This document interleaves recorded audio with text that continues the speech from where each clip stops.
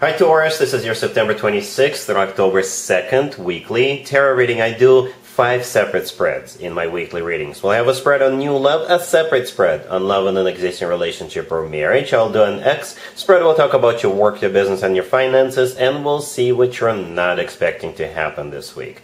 Please like, share, and subscribe to support this channel. This first spread is on new love this week. We have the King of Wands clarified by the Page of Pentacles. We have the Nine of Cups clarified by the Queen of Pentacles. Then we have the Two of Cups. In the potential outcome, we have the Knight of Cups with the Hierophant and the Star. And we also have the Ten of Pentacles on the bottom of the deck. You could be dealing with a fire sign, Aries, Leo, Sagittarius, or a water sign, Cancer, Scorpio, or Pisces, or an Aquarius, or even another Taurus. This is a wish come true, wish granted spread. Taurus, it is. It could be somebody you have had your eye on for a while, or when this person shows up in your life, you'll be like, oh my God, this is everything I ever wished for. As a matter of fact, this person looks like they just came off a billboard, my favorite billboard, right? That's what it kind of feels like. There's 2 wish come true cards in the tarot deck, and both of them are on the table. The Nine of Cups, the third card from the left, is one of them, and the Star right next to the deck is the second one. And what's interesting about the Nine of Cups, you see it? It's clarified by the Queen of Pentacles. That's you.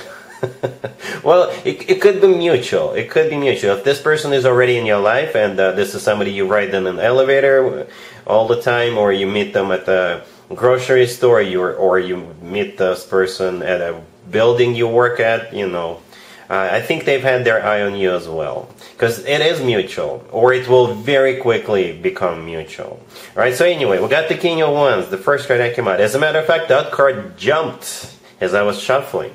Yep, most likely a fire sign, Aries, Leo, or Sagittarius. If they're not a fire sign, it could be somebody who is with an initiative, somebody who is easy to get up and go. You know, this person could be a leader in your community. Anyway, and they're clarified by the Page of Pentacles, so here they come. And the Page of Pentacles, to me personally, is the most serious page out of all 4 pages. I don't mean to belittle the other 3 pages, but the Page of Pentacles always talks about somebody who is looking for long term. Yes, they're still going to do the usual. They'll still give you flowers, take you out to romantic dinners and this and that, but they're looking for someone to settle down with. The Page of Pentacles could also be something tangible, so they may start off with, hey, I've got tickets to this concert or a game or a show. Would you like to come with me? You know, something like that. And like I said, the next card that came out is the Nine of Cups. And it's a wish come true, wish granted card. And it's clarified by you, right? The Queen of Pentacles, that's you, male or female, absolutely doesn't matter. And then, bam, here comes the Two of Cups. The Two of Cups in the middle is a soulmate card. It's a card of unconditional love. It's a card of 2 people seeing eye to eye. 2 people on the same page. 2 people feeling the same way towards one another. And that feeling is love. Among many other things, it's definitely love. In the potential outcome, we have the Knight of Cups with the Hierophant and the Star, and we also have the Ten of Pentacles on the bottom of the deck. So yes, there's definitely a commitment. Taurus, you're an earth sign. Perhaps you're not really used to things unfolding really quickly, but I do believe it will, you know, you guys will hit the ground running. You will. You will. Okay?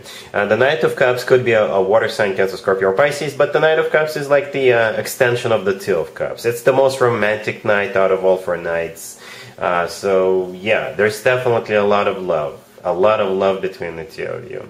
Right, then we have the Hierophant. The Hierophant is actually also your card, just like the Queen of Pentacles. Right, that's your major arcana card. But if we want to stay general, you know, some of you may already know the same card could be interpreted in multiple ways, even in the same spread. So the Hierophant is also a card of something traditional, like a committed relationship or marriage. It's also a very spiritual card. So you're connecting with this person on multiple levels. The Star right next to the deck, like I already mentioned, it is the second wish come true card.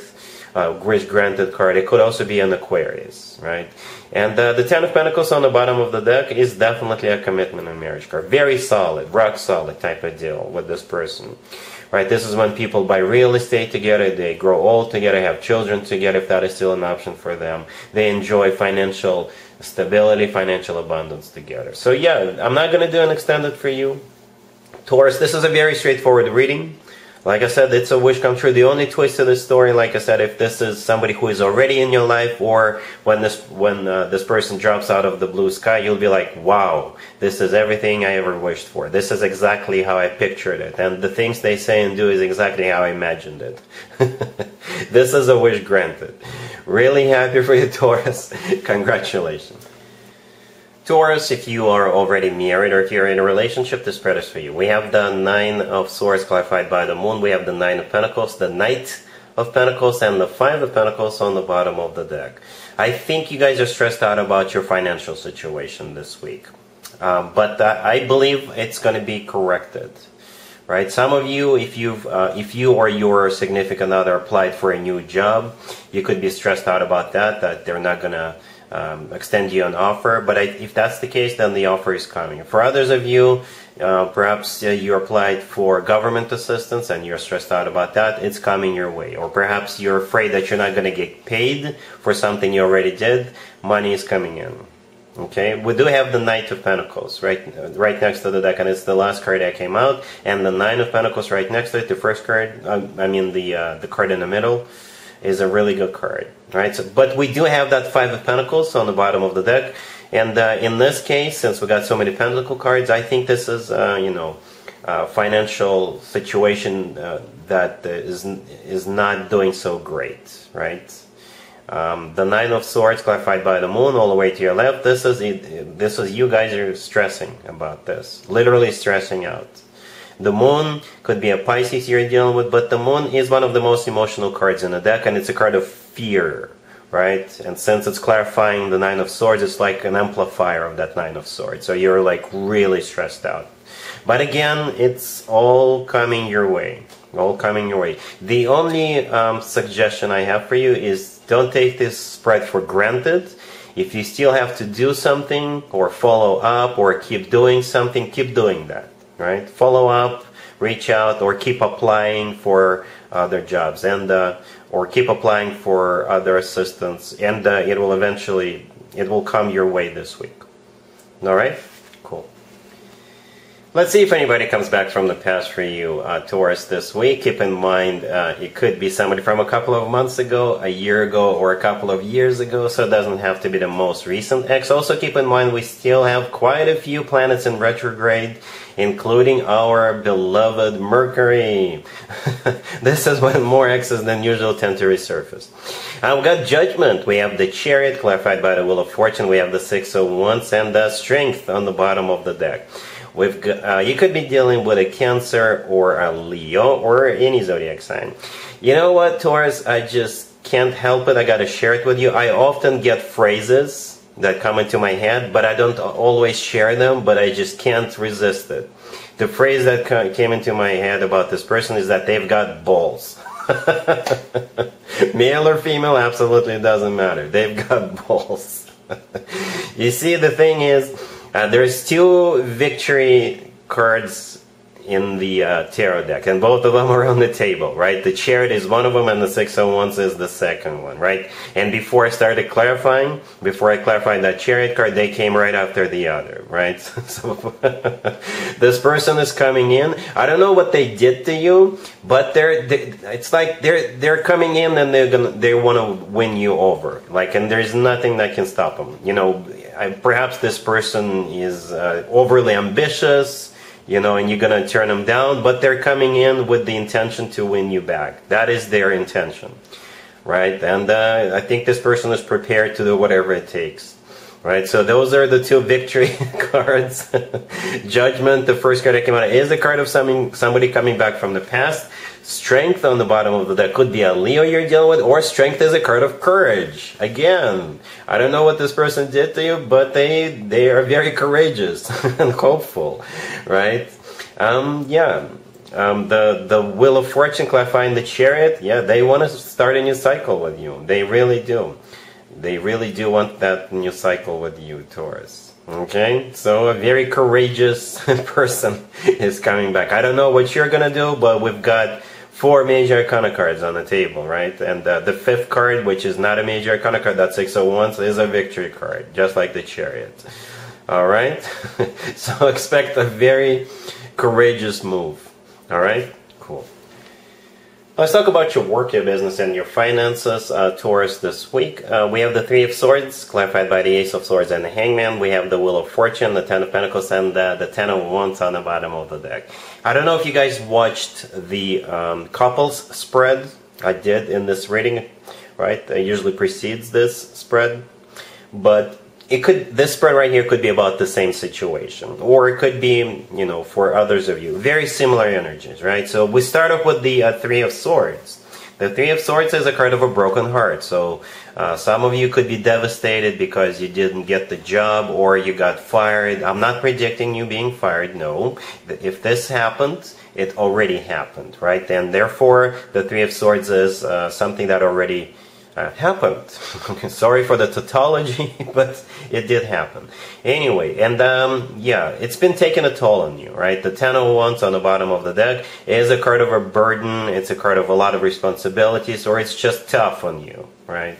The Three of Swords, however, is clarified by the Ace of Swords and the Hangman. The Hangman is a situation that is stuck, that is not moving anywhere, so perhaps you've been trying to find a new job, you've been applying, you've been you know, sending out your resumes, going through interviews, or perhaps you know, you've applied for government assistance or something along those lines.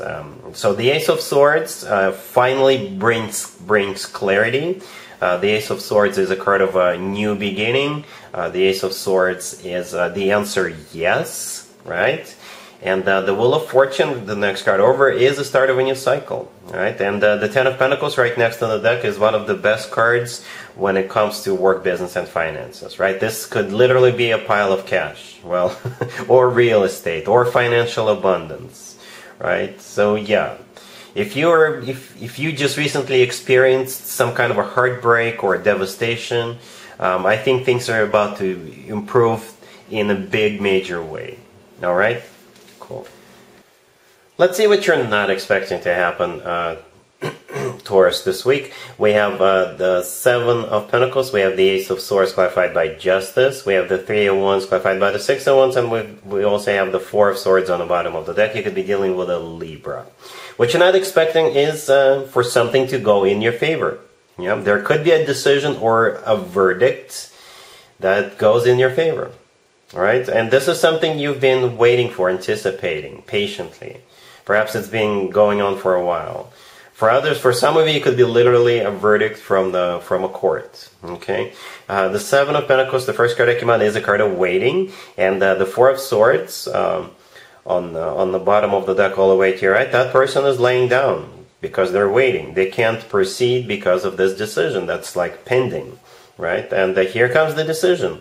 The Ace of Swords clarified by Justice. That's the decision. Right, Justice could be a Libra you're dealing with, but you see how Justice, the person in Justice, is holding up a sword. That's exactly the sword that we see in the Ace of Swords. Right, and since the next two cards that came out were the Three of Wands and the Six of Wands, I believe this decision or verdict is going to go in your favor because the Six of Wands is a card of victory and success, triumph. Right, the Three of Wands is a card of you making future plans as a result of this victory.